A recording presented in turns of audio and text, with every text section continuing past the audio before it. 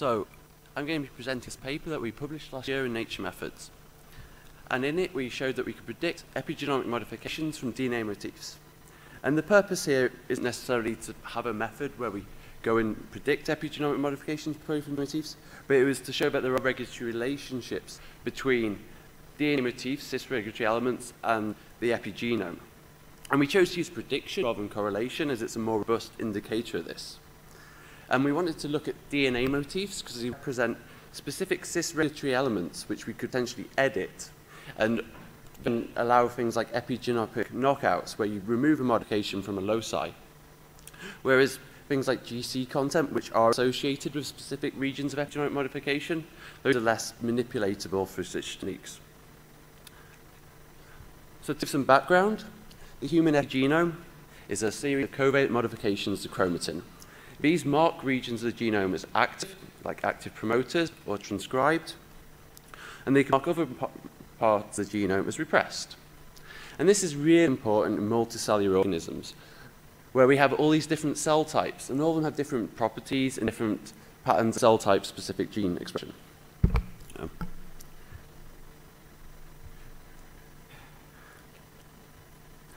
So there's a big sort of issue in what I'm saying, in that I've just said that every cell type has its own epigenome, but every cell type has the same genome. How can a static genome lead and regulate a dynamic epigenome? And this can make sense when you think about gene regulation and gene expression, because each cell type has its own specific pattern of gene expression. And these are specific gene regulate, well, these cell type specific patterns of gene expression have different levels of transcription factors and chromatin modifying enzymes. So this leads to different interactions with the DNA and recruitment of different enzymes to different loci. Thus, you can have this cell type specific epigenomic modification which is guided by the underlying DNA sequence. So in this study, what we wanted to do was go into different epigenomes and identify the regions which have a specific modification, and then look for regulatory elements, DNA motifs, which are overrepresented there. And we want to do this with different modifications and do it genome-wide, and then build up this catalogue of associations and do it over different cell types. And as you build up this catalogue of cis regulatory elements and modifications of different cell types, you can start learning about their specificities.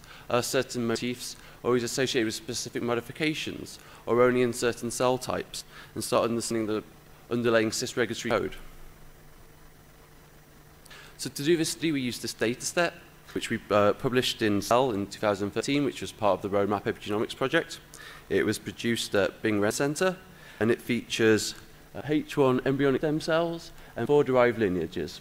And we have 6 different histone modifications, each represent different aspects of the epigenome and have different properties. So this is the sort of analysis scheme that I use to do the work. It's an analysis pipeline called Epigram, which I came up with. And at the core of it, you start with 2 sets of regions. You have your regions which you think have a modification, peaks which you've called, and then you have a background region, set of regions which don't have your modification.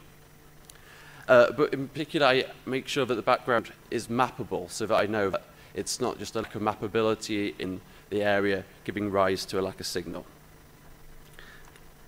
And this is quite challenging from a sequence analysis point of view, because you have many, many regions, and they can be variable in length, and can be very long. So I took all these, my foreground and background regions, and the first thing I did was balance them. And I balanced them for length distribution and GC content distribution. And this is quite a critical step if you really want to predict the epigenome from DNA motifs. The reason for that is that regions like epigenomic modifications, such as H3K4 trimethylation, is often associated with regions of high GC content. And you can just do a simple Bayesian classifier based on GC content, achieve an AUC of about 0.7 if you take an unbalanced set. And I didn't want to be predicting purely on the basis of GC content, because that's not cis regulatory elements I'm interested in. I wanted to be boiling down it just to motifs and looking at their predictive power. So we balanced both our foreground and background so they had the same distribution of GC content. So then in both sets of sequences, I performed de novo motif discovery. using two programs, Chris Glass's Homer, well, Chris Brenner's as well, and my own method, which I wrote, and it's in the paper. An important aspect here, which is really annoying from a computational point of view, is that I have to perform my motif discovery only in my training data, because the motif discovery is part of the training of the model. You're creating the features, and it would bias things to do it on the data set overall. So therefore, I have to do it in each of the folds of my cross-validation, as well as on the overall data set to get my final set of motifs. So then I've got all these motifs, and I want to try and reduce it to like an interpretable model. So I perform feature selection. And I have two rounds of this. Initially, I use a logistic regression, which gives me my complete model. And then I boil this down even further to like a small subset of motifs, which are most informative. Right. And then the motifs are used, they're scanned against the sequences, and their scores are used as features in a predictive model, and I use a random forest classifier, and then I make predictions in the five-fold cross-validation. And the final output is a prediction accuracy and a set of motifs which are identified on the overall data set. So in my first comparison, what I did was I took regions which have a specific epigenomic modification, and I compared them to regions of the genome which had no specific modification, but they were mappable, so at least I knew that it wasn't just mapping issues. So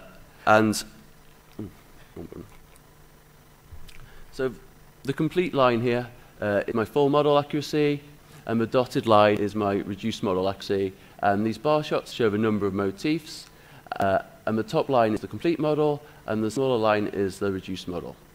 And you can see that you can really reduce the number of motifs down to about 20, 30, 40 or something, while maintaining most of the prediction accuracy of the full model.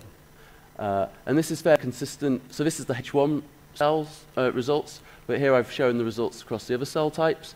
And the prediction performance is fairly consistent for the modifications.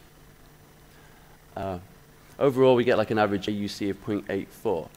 And the best performing mark is H3K4 trimethylation, which is found at promoters. And if you've ever done much chip-seq data analysis, you'll know that H3K4 trimethylation has these lovely, tightly punctuated peaks.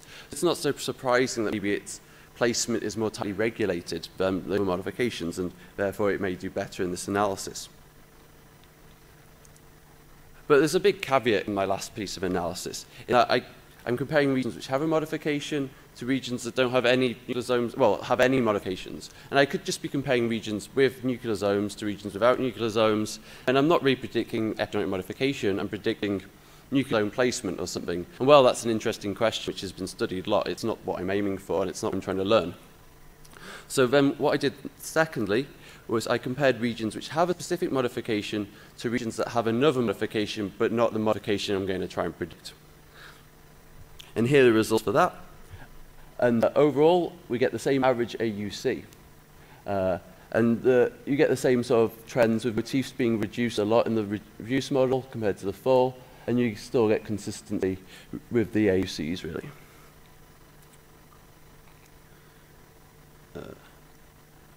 So another potential issue with the analysis I've shown is that modifications are found in typical regions. H3K4 trimethylation is typically found at promoters. We all know marked promoters. So I could just be comparing promoters to non-promoters. And promoters are just generally enriched for motifs. There's lots of motifs there. So all I could be doing is finding motifs which are at promoters and absent in the rest of the genome, and I'm not really predicting epigenomic modification. So what I did here was I created a background which is made up of regions which typically possess a modification but is absent in that cell type. And again, our results are pretty consistent. Our AUC only dropped by a 100th, and like H3K4 trimethylation is still performing the best, and our results are fairly consistent across different cell types.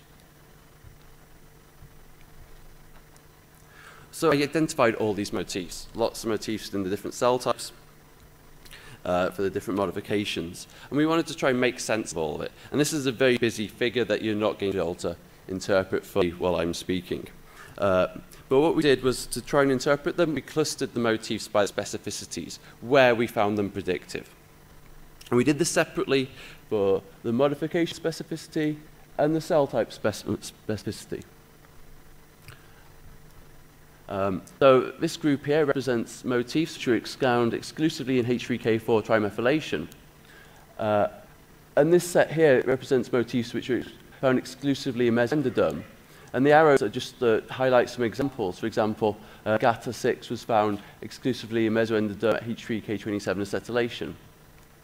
And these sort of reflects what's known about the developmental biology of these cell types. And just to show that further, I show the gene expression profiles of the motifs, of factors which represent the motifs, alongside their interplay of H3K4 trimethylation here. And you can see there's quite a bit of mirroring in the two patterns. So next we wanted to do is try and use all this information to try and understand about the regulation of the epigenome. Can we see any mechanistic insights? And a simple thing that we tried was seeing if there's any location preference within peaks. Are they always randomly distributed along the peaks, or are they particularly enriched? Are they particularly enriched at the center of the peaks or at the edge of the peaks? And this clustering shows the results here. When you get a red showing up here, it means it's particularly enriched in the center. These guys are kind of neutral with no preference. And then there's a sort of smaller set of motifs which have a sort of edge effect. And the central motifs, you could hypothesize maybe these guys bind at the center of the region, open up the chromatin, recruit chromatin modifying enzymes. And the edge motifs, perhaps they're binding somewhere, forming a boundary, and helping to stop the chromatin modification spreading any further. So this is one example of an edge motif we found with H3K4 trimethylation. And it looks a bit like these nuclear receptor motifs, so it's not a perfect match. But if we draw the profile of this motif and another one alongside the profiles of H3K4 trimethylation at transcription start sites, you'll see there's this kind of relationship between the two, with this motif sort of being enriched on the outside of the H3K4 trimethylation enriched regions. And this motif sort of kind of mirroring the signal with perhaps like a sort of peak around the region where H3K4 trimethylation is depleted at where the at the TSS. But having identified all these motifs, I still haven't really, and I've done prediction, but it could still be nonsense. They may just be associated and not regulatory. And we wanted to try and look into this. Is there really a regulatory relationship between these motifs and the epigenome, or are they just associated through some unknown relationship? And so we came up with this scheme to try and look at this. So if you have the same cell type's epigenome for multiple individuals and their genome sequence, you can look at situations like this, where in the same region of the genome, you have a peak in multiple individuals, but it's absent in the other. Then you can look into the genotypes there, and you can try and find situations like this, where you've got your motif, and there's a correlation between it being disruptive and the modification being depleted.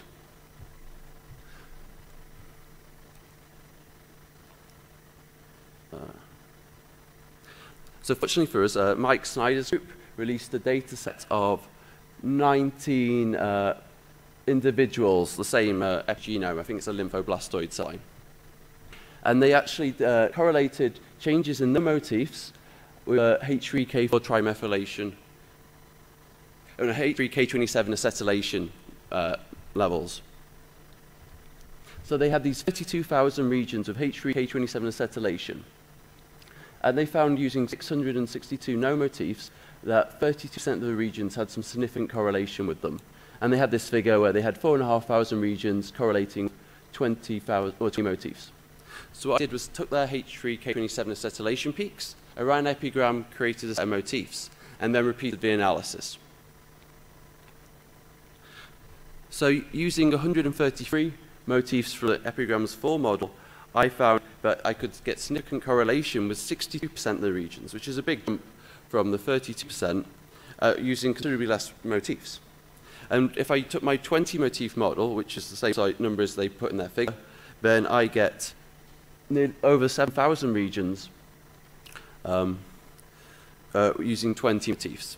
So this is no criticism of Mike Snyder's paper. They were using no motifs. My point is that if you use epigram search for specific motifs which are related to the epigenomic modification, then you'll find things which are not in the known motif sets, but are involved in its regulation. having done this genome-wide validation, we wanted to take it further and go into some specific sites and really do a controlled examination of what's going on. So we found 2 sites, and we identified, these are enhancers by the way, and we identified the epigram motifs within them. And presumably this is what's sort of going on. You've got these motifs, and they're being bound by TFs or other sequence-specific binding factors, and recruiting histone-citol transferase. So what we did was we used genome editing, and we made cuts on the side of this region, and we replaced it with the same sequence, but with motifs scrambled.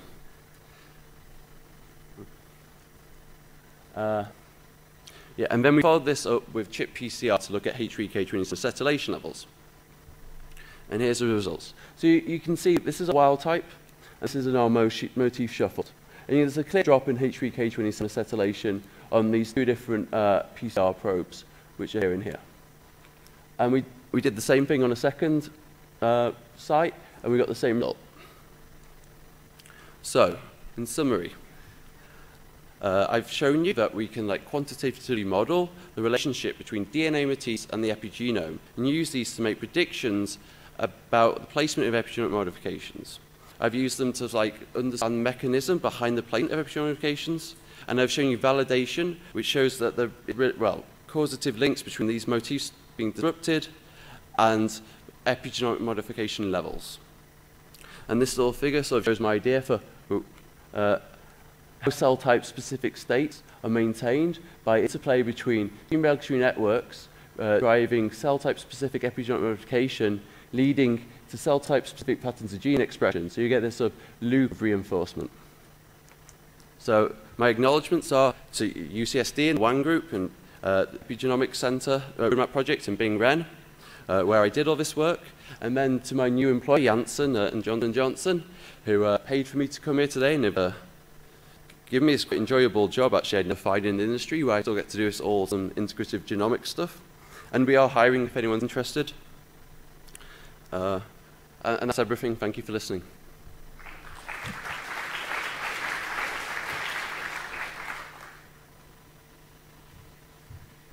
So, questions for John?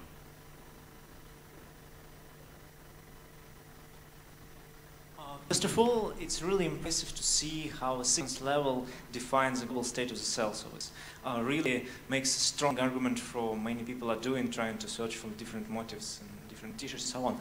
But the question is how many of motifs you find de novo are actually novel, or they are just variants of known motifs with some small changes which help you to differentiate different types of tissues. And a similar question is, why you say it's gated 6 and not gated 2? And how do you discriminate transcription factors within the families? Of course, you can do it with expression data, but you say it's concordant with expression data. So do you use it, or do you check it, or what's the first or second? Thank you. So I have to admit, you find the gatter motif purely from the motif. There's no way of knowing that I know of. Maybe if you went for cofactors. So what I did was I looked in the literature and gene expression there. I didn't work that out purely from the motif, I have to admit. And your first question, how many are novel? How many are subtle variant? And that's hard. You can cluster them, and then you take a cutoff, and where is that cutoff? And I'm not really sure. It's really hard to know because it's a continuum, right? And you'd need a way of really trying to test and seeing. And I don't have a good answer for that. I'm sorry. If no others, then I can ask another question. So you showed how your performance on different cell types in this one data set, and there is a pretty big drop-off, right, from the embryonic stem cells to some other further differentiated cell lines, if I remember that. I don't think the drop-off's that big. I can't. And so, either way, how good is this for specific cell type specific sites? So if you only evaluate it on the highly specific sites, are you able to predict this? Or would you then, for instance, just pull out essentially the known cell type specific transcription factors that will bind in the vicinity of cell type specific enhancers? Yeah, so in the paper, I left it out actually, for the sake of time and making things clear. What I did, I identified regions with a modification in one cell type, and then which were absent in another cell type, and compared them to vice versa.